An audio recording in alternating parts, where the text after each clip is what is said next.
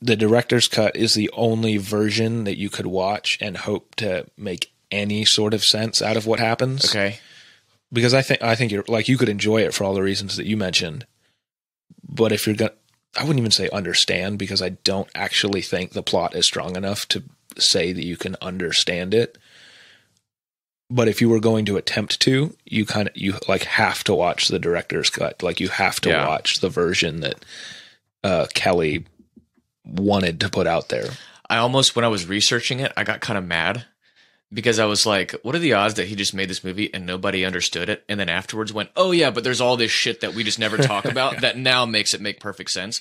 And then it does. It kind of does seem like that. It totally does. It's like, oh, so there's all these things that were never mentioned about parallel universes. Right. But that's what it is, and that's why. And then you go, oh, I guess that makes everything make perfect sense now. Now you're right. Everything is perfect now that I know all of this extra shit.